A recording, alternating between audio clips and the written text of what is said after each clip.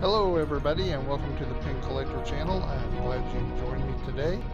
If you are not a current subscriber, please hit that subscribe button. I would love to have you as a new friend. So we do have some news coming out of Silver Dollar City today that I wanted to make sure I passed on.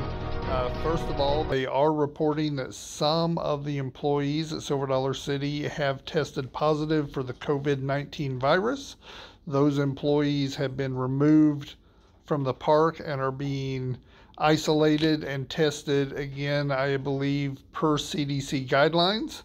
So we'll wait to hear more. They haven't really released where those employees were working, only that other employees possibly were exposed. Second bit of news for the park today is that Mystic River Falls, the new water ride attraction that has replaced Lost River of the Ozarks, is nearing completion and preparing to open.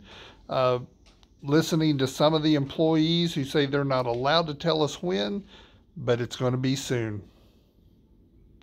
Hope you guys have a great day. Thank you again for visiting Pin Collector channel, and I plan on seeing you again tomorrow with some more news from the parks. Have a great day, guys.